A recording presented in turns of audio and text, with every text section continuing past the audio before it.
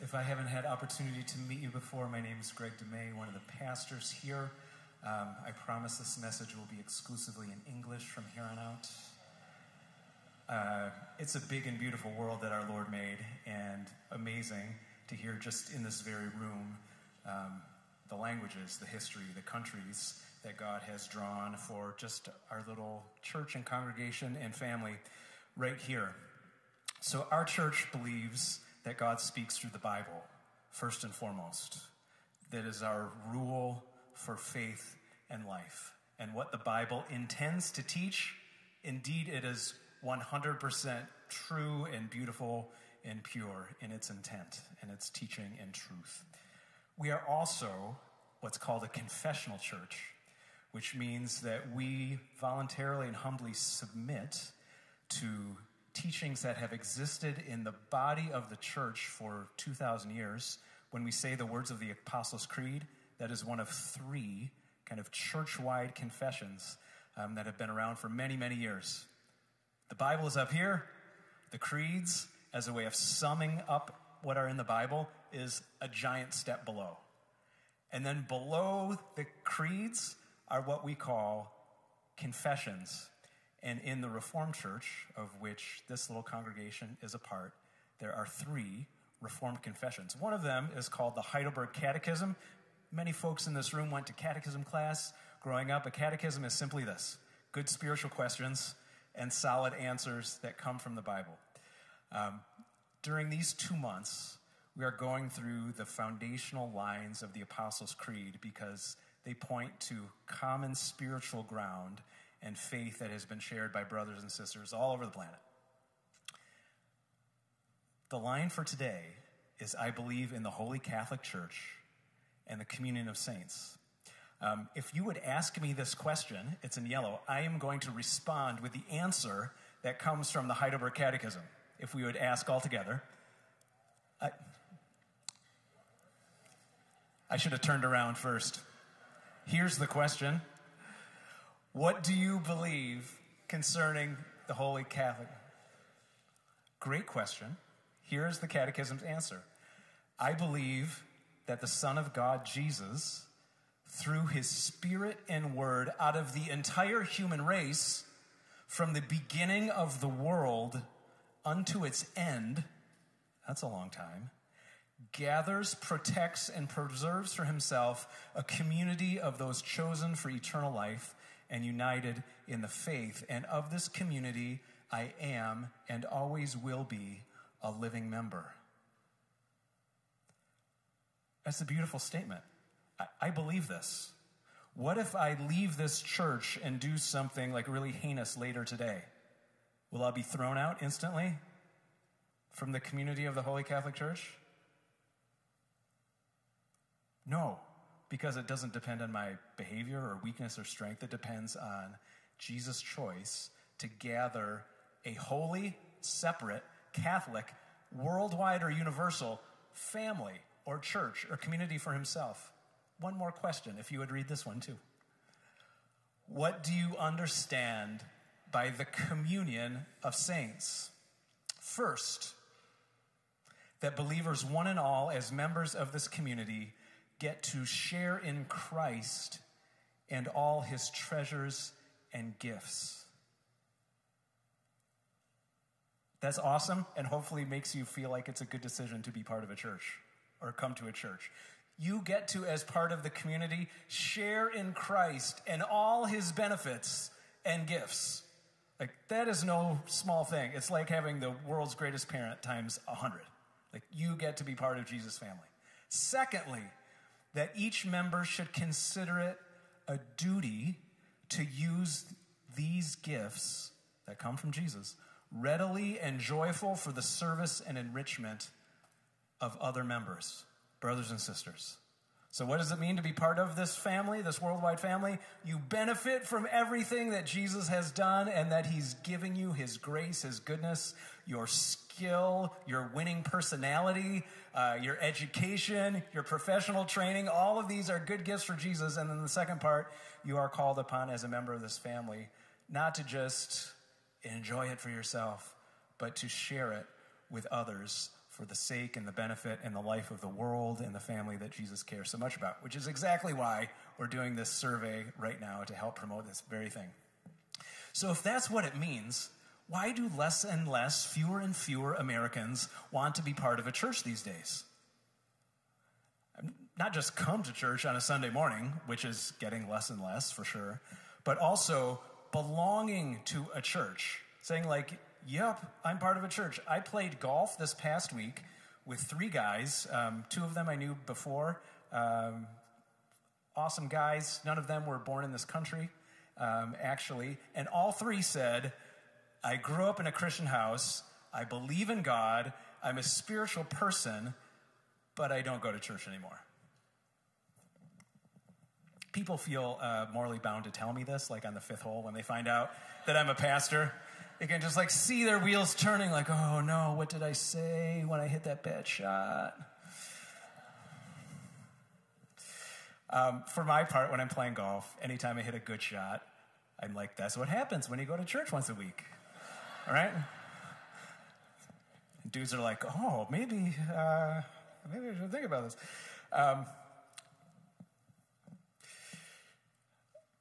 As I ask a few gentle questions about their history and what's going on currently in their life, kind of what they start picking at is that they've noticed or they've experienced that, humanly speaking, the church has all kinds of problems. They've experienced nonsense or some corruption or some abuse or some egomania. And they have opted to say, like, yep, I still believe in God, but I don't think I can deal with the human part of this community. And I ask this question, what if the church, and we do have problems, every church has problems, the church, humanly speaking, no end of problems, but what if the church is more than meets the eye? What if the real church, as God can see it, as Jesus is forming and shaping and purifying it, what if that church is truer and stronger and more beautiful and pure than what our little human eyes and vision can detect? What if that's the real church? In the book of Revelation, chapter 7, verse 9, it gives one of the Bible's many pictures of the church as God sees it. After this I looked, and there before me was a great multitude that nobody could count. From every nation, every tribe, people, and language. Had a little foretaste of this morning. Standing before the throne and before the Lamb, and they were wearing white robes, free of sin, holding palm branches in their hands. Like, this is just a tiny glimpse of the church as God sees it, washed pure in God's presence. Palms of praise. This is the big cosmic picture of the church. And on good days, even a little congregation like ours, even a little family like ours, gets a tiny little glimmer of glimpse, a microcosm of what God sees and knows and holds. Here's some words to one of the first churches in the city of Rome, nearly 2,000 years ago. Each of us has one body with many members, and these members do not all have the same function, right? You have hands, you have feet, nose, hair, maybe hair. Okay. So in Christ, we many form one body, and each member belongs to all the others. For sure that's true on the big level, but this was also true in the little first congregation of Rome. That the members of Rome, the brothers and sisters in Rome, 1950 years ago, belonged to each other, and God gave a variety of gifts in that little community, and 2,000 years later, here we are. Some of us have well-organized minds. Others of us are wild people, like my friend Jeff Klein. Others of us have musical gifts. Others of us speak many languages. Others of us have gifts that come from countries of origin that are not the United States of America, and therefore see and experience reality different than the majority of us. God is building his church, and it's a body, and there's a beautiful variety and diversity, even in the smallest congregation. And if God is building a body, if God is building a church, I ask you, ultimately, who or what is going to stand in the way? Is God going to fail in building a church for himself? Thank you very much, sister. God is not going to fail. Despite the imperfections and corruption and problems, if God is building it, who is going to knock it down? Well, there are forces in this world that are arrayed to do exactly that. Have you ever played a game of Jenga? You know what this is? It's like a wooden tower. There's little horizontal wooden pieces, and you slide one out, and then you back slowly away from the table, and then someone else has to slide one out, cross their fingers, and back slowly away from the table until some sucker, pardon my language, takes one out, and the whole tower falls down. And then, I don't know, if you're like my family, you humiliate them further or make them eat some concoction that you've brought together from leftovers in the refrigerator. I'm not suggesting this. It's just a fun add-on. Well, it can feel like, as a Christian, that being part of the organized church, the church as we see it, is these days kind of like playing a game of Jenga. You know, fewer people are coming. Sabbath patterns aren't quite what they were. People don't give to the church they did a couple generations ago. The Bible is really hard to understand. It used to be that like half the people on my block went to church, but now like I feel like I'm the only one. And then beyond that, there's things like massive pastor abuse scandals. I'm not just talking about the Roman Catholic Church, but like right here in Chicago. Have you read the news about like big churches in Chicago in recent years? It is a sad story. Maybe there's a little financial malpractice in somebody's church that you find out, or there's some hot gossip, or the pastor tries getting people to do stuff based on guilt and shame rather than gratitude. Ever been around a church like that? Maybe the leaders are openly self-righteous and hypocritical. Churches start talking more about politics than they do about Jesus and the beauty of the gospel, and you just like feel the pieces coming out of the Jenga tower. Is it going to stay standing? Of all the negative forces arrayed against the church these days, however, there is one that I'm going to comment on briefly because in tackling the foundation of the creed, I'm trying to speak words about how to live the creed as embodied people, and this is visceral. It is the darkness of pornography.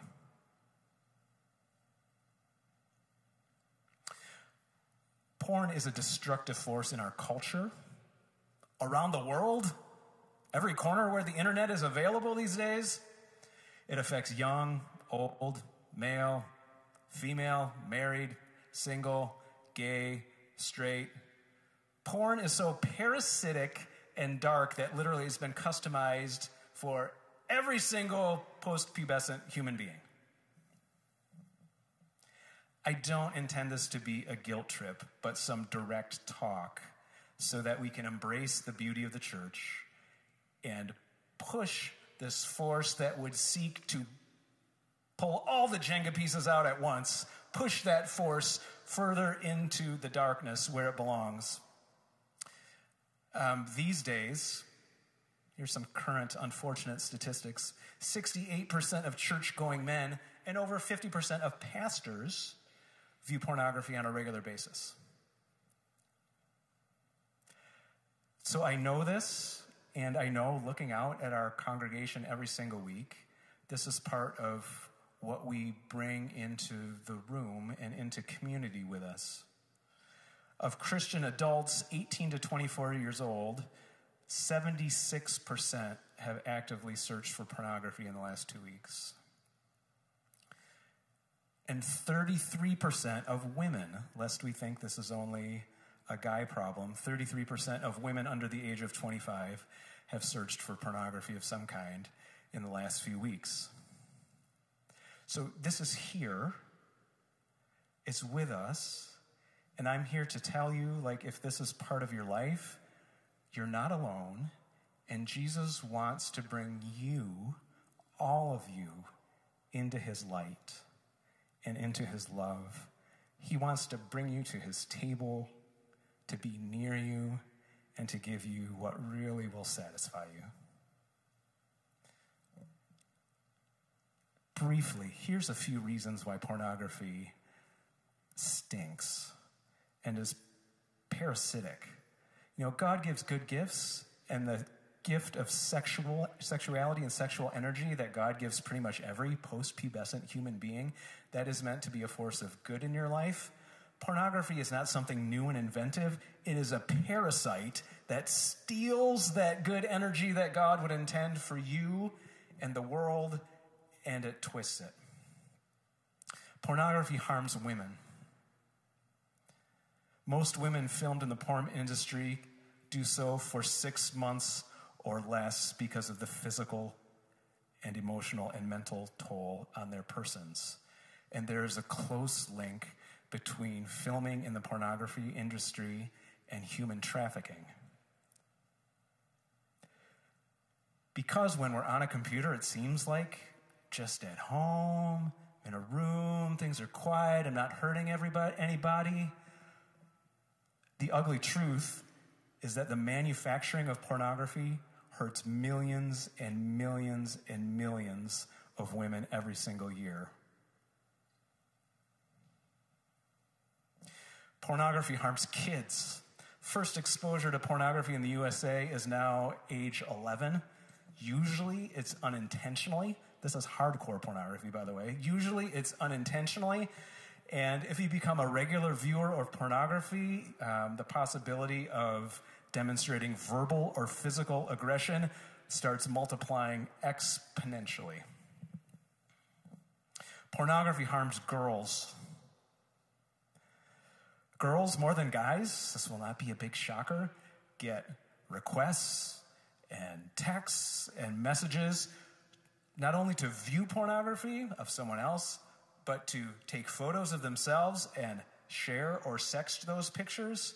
Speaking directly to young adults at this point, if you are a young girl, if you are a teenager in the midst here, maybe on some level I can appreciate that there might be a moment of flattering that comes if a request comes in. You do not want to do that. You just do not want to do that. And God gave you, young women, a precious gift of your body that is not meant to be minimized into a screenshot and shared.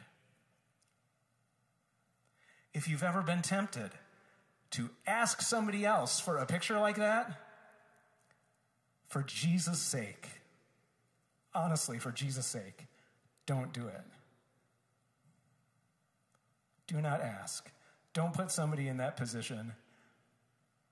And if you ever have, just wipe your phone, delete your phone. No human being can bear the burden of having that kind of leverage over somebody else. It's for God to know every part of us, not for us to have little squares of pictures of somebody else. Pornography harms men and boys. Men do view more pornography than women, and it literally messes up your brain and messes up your body the more porn you view. In the 20th century, the previous century, erectile dysfunction was virtually unheard of for men under 40. Today, 30% of 15 to 40-year-old men experience this. It literally is screwing up our brains and screwing up our bodies. Pornography harms marriages and relationships. Porn use is typically conducted in secret It leads to deception, stretching the truth, or lying. It invites a corner of darkness into your relationship or into your house. And pornography harms the church because everything I just mentioned, we carry around, and it comes here. Here's one of the most amazing things about Jesus, though. Jesus was never tainted or corrupted or polluted or made unclean by the sin or immorality or bad judgments or trouble that anybody carried in on their shoulders and brought right up next to him. In fact, exactly the opposite happens. When we come as imperfect, immoral, troubled people into the real presence of Jesus, the exact reverse happens. Jesus doesn't become unclean and tainted by our trouble. We become clean, and Jesus offers healing for our trouble. I'm hoping the majority of people in this room have had this experience at some point. That when you draw near to Jesus, and we're just about to come to his table, this is what counts today. This table, the presence of Jesus, his body and blood. When we come to Jesus, no matter what we are carrying, no matter how undeserving we might feel, Jesus will not be made unclean. Jesus will not take a step back, ho, ho, ho, ho. Jesus will actually take a step forward, embrace you, and impart his gift of righteousness and grace, as much of it as you are willing to accept and take. That is the truth I know. This is also why I love to keep coming to church. And I think everybody should be part of a church. Because we are all carrying something. And in most phases of our life, when we speak of the something that we're carrying, the stuff that taints us, it does make people take a step back. Or it does drive people away.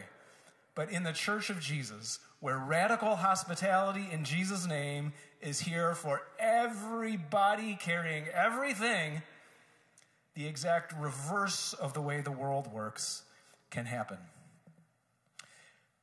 If you need more freedom than what is going to be possible for you today, I want to offer a few quick words. Number one, some Christian brothers in Texas started something called XXX Church. The website is appearing on the screen, xxxchurch.com. If you walk out of this room and realize, like, man, I need more light in this corner of my life, go there, surf that site, connect with somebody. If you are a guy, I would offer my time, Pastor Jeff's time. We would love to sit with you and help discern, like, where do I go from here? If you are a woman, I'm going to offer our coffee break leaders. I'm going to offer our director of care, Karen Rivadeneira. Like, talk to somebody sooner rather than later. Things that we can do when we're all together that are, like, anti the spirit of pornography. Like, when we come to church, I think it's super healthy to call people brother and sister. Like, as a sign of affection and respect. Brother Jeff, Sister Amy, Brother Jake playing the organ this morning. Like, this is like a safeguard so that we relate to each other with dignity and respect and with the love that Jesus, who founded our family, so we reflect that toward one another. I encourage appropriate levels of physicality, like fist bump people after church. Like, if you know somebody reasonably well, like, give them a side hug, right? This works out different in different cultures, and we Americans get super creeped out really easily, and rightly so, given what I've said today. But, like, we need to actually, like, touch each other and be near each other spiritually and physically. It helps us be healthy and not retreat into little corners of darkness. And on a regular basis, as a sign of health and intimacy and forgiveness, come to Jesus' table. It is the place where, both metaphorically and literally, I believe, the gift of God's grace is right here for you, as a tangible reminder that Jesus came from heaven to earth gave his righteous, perfect, sinless body and life on a cross, that he shed his sinless blood for you to take in and imbibe and eat. You are not going to defile the body of Christ. The body of Christ can make you holy. This is why Hebrews 10 puts it this way. Let us consider how we may spur one another on toward love and good deeds. That is my hope for this last 20 minutes of babbling that I've done, that it might spur some of you on toward love and good deeds, and specifically to let you know as a Christian person, there is no topic that is off limits for us to talk about as brothers and sisters. This would be a huge service in driving back the darkness. And we should not give up meeting together. We love you if you're on live stream, but we wish you were here. Right? One of our goals for this year is to be here 3 out of 4 if you are a part of this community, because we need physically to be together. But encouraging one another, all the more as you see the great and final day approaching. So, out in the wider world, it may seem like the visible church is leaning like a tower of Jenga. But Jesus is still coming near, and Jesus is building a body for himself, and he will not be denied. Amen?